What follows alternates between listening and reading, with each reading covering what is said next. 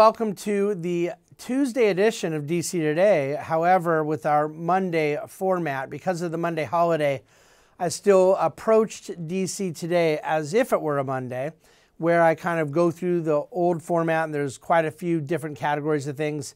And you know, back in the old days, a public policy day like this with the debt ceiling announced would get all the attention, and I did that, and yet still have a few little tidbits I want to cover about housing and the Fed and of course markets overall and some of the other types of things. Let me just start though with the debt ceiling issues, because if I start talking about today's market action and some of the other things that are far less important, my suspicion is I'll end up going too quickly over the debt ceiling stuff. First of all, let's just be clear, it hasn't passed yet. I do think it's going to, and I've been following very closely kind of the political tea leaves. The general rule of thumb, there's a political commentator who I read every single morning. I subscribe to his work. His name is Mark Halperin, and used to be at Bloomberg. He's a media pundit, but he's an incredibly astute political commentator. But he had a line this morning that if AOC and Marjorie Taylor Greene are both a yes vote, then a bill will pass. Now, he also had a line about if they're both a no vote, it will pass, but that was meant to be somewhat funny. The fact of the matter is you have two kind of polar opposite and pretty far extremes of their own respective parties that are both indicating support of this. And there's a whole lot, there seems to be many more in the Republican side than Democrat side that are going to not vote for this in the House. And there's certainly louder noises being made from certain elements of the Freedom Caucus than there are from the Progressive Caucus that had also voiced some displeasure with this. But no, I think they're going to have the votes to get across the finish line, and there hasn't been any noticeable attempt to separate from the work Speaker McCarthy has done here. Now, what is it that they've done exactly? Well, first of all, this will suspend the debt ceiling through the end of next year. So it kind of takes away any further shenanigans till after the election. And whatever Congress ends up spending, it authorizes them to issue the debt necessary to do that. And you say, well, why would we want to issue no debt? David, you talk about excessive indebtedness all the time. If you're fearful of Japanification, wouldn't we want the ability to limit the debt? And my answer is, well, of course. But the way you, in my opinion, do that is to don't spend the money. So the idea that we're going to approve spending the money but then not approve paying for it is a little odd.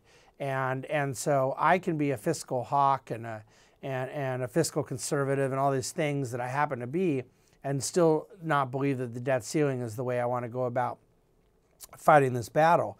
But needless to say, it's difficult to cut spending out, and this bill does actually cap both military and non-military discretionary spending for the next 2 years at a meaningfully lower amount than it otherwise would have been.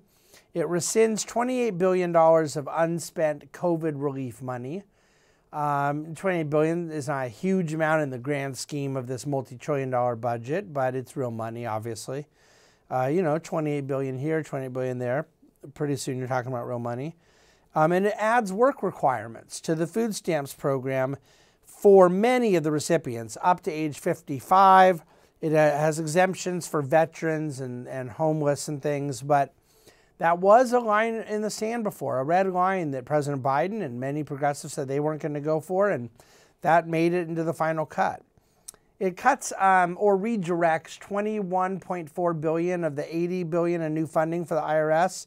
It's actually only a small amount that is cut, $1 billion or $2 billion, and then redirects a pretty fair amount to other usages. And so that's a bit more nebulous, but nevertheless substantive in the sense of many were not expecting that would be there.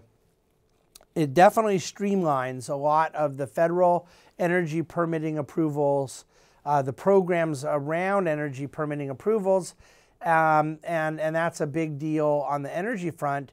And then I noticed that Senator Manchin West Virginia got his Mountain Valley Pipeline deal into this, which, if you recall, was something he wanted as part of the Inflation Reduction Act, the so-called Inflation Reduction Act.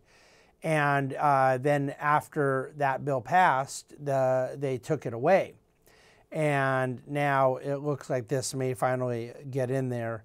If one other item of note, the student loan payments that have been on pause for over 3 years now, where payments had not been required throughout the COVID moment. And, you know, COVID was kind of a long time ago at this point, and yet that student loan pause is still ongoing. That will be resumed. So I think, look, my prediction all along, which appears likely to end up being wrong, was that I thought the deal would have to fall apart before a deal ended up happening. And I still believe if the deal were to fall apart at this late moment, that whatever the response to that would be in financial markets would immediately then be the catalyst to get a deal done. So I wouldn't care one iota about any kind of disruption from the deal falling apart, because that deal falling apart would be, in fact, what ends up gluing a deal together on the back end. But I don't know that it will fall apart at this point. It looks as if it'd be really hard to believe the Democrats would pull the rug out from under President Biden. And even though there are some Republicans that appear to be mad at Speaker McCarthy, I think some of that may be more performative than substantive. And I also think it's just in a minority position where they'll probably have the votes to get it done anyways. But, you know, if like a Jim Jordan were to reverse or something, that could change. But so far, I expect that to pass tomorrow. Okay, in the market today, the Dow had opened up in the futures last night. And keep in mind, it's a Memorial Day, Monday evening futures market. I've learned over the years not to ever take Monday holiday futures all that seriously. But they were pointing up about 75 points. They petered out throughout the evening. I woke up this morning at 3:30. They were up 75. And then they petered out a little bit throughout the morning. And then the market ended up opening down. It kind of went up for a minute, and then it was down 100 points within 10 minutes of the market being open. And it traded within a 200 to 250 point range all day, but then kind of rallied up in the final hour and a half or so of trading, closing down just 50 points, just 0.15% on the day, with the S&P literally dead flat, up 0.0%. The NASDAQ up 0.3%. The top performing sector of the day was consumer discretionary. It was only up 0.7%, and then the worst performing was consumer staples. So two totally different ends of the consumer spectrum, one up nearly a point, one down about a point. So the bond market rallied pretty hard today. You had the 10-year closing at 3.69% down. The yield was down 12 basis points on the day. And basically from the 2-year through the 10-year, every point on the yield curve, the yield was down somewhere between 12 and 14 basis points. So a pretty meaningful rally in Treasury bonds after having sold off a bit last week. Okay, so you call this interesting. Imagine how the Fed feels. I think the Fed's quite frustrated by it.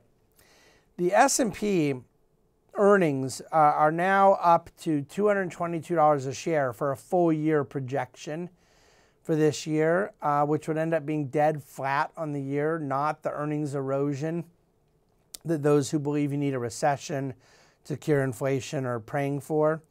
It's a very odd market right now. The S&P is kind of at year-to-date highs, but only 44% of the companies in the S&P are even above their 200-day moving average.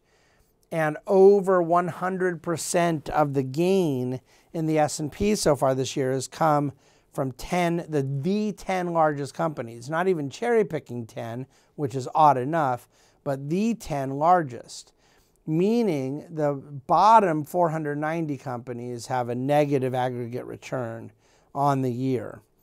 So just very odd issues happening within the market, nothing that I think is forcing a whole lot of conviction, to be quite frank. So I went through the debt ceiling deal, our predictions there. Consumer confidence came in a few points above estimates. You know, I think about that. New orders for durable goods were up over 1% in April. March's number for durable goods was revised up another half point. That looks like it's a good thing. But then you see under the hood that actually almost all categories of durable goods orders last month were down. It's just that it was up so much in defense aircraft and defense machinery that it offset some of that. On the housing front, mortgage applications for new purchase are down 30% year over year. And the S&P Core Logic Price Index saw housing prices up 0.6% year over year. That is, you were up year over year last March 21%, the year before that 13%. You got to go back all the way to 2012, 11 years ago, to see a year over year move in the month of March, this teeny tiny, basically flat. Not flat, by the way, in New York City. New York City apartments hitting a new all-time high in rents per street easy. Data from that logs all of this quite carefully. So there you go. Definitely futures for Fed funds are now back to pricing the expectation of another rate hike. It's about 60% odds of a rate hike, and that 100% chance of a rate cut by the end of the year has now come all the way down to 45% chance. So markets repricing expectations day by day. The Against Doomsdayism is worth your read. There's a link to an article there, so I'll let you click to that at thedctoday.com. And Ask David is always worth the effort. I'm going to leave it there. We'll be back with a normal DC Today tomorrow, Wednesday, the last day of May, May 31. But if you do get a chance to go to thedctoday.com, there's a picture and a little story there that it's like less than one paragraph, but just worth reading for a number of reasons. But I'm going to leave you in total suspense and yearning for this information. So you'll go to the website and check that out. Thanks for listening. Thank you for watching. And of course, thank you for reading the DC Today. I will see you tomorrow.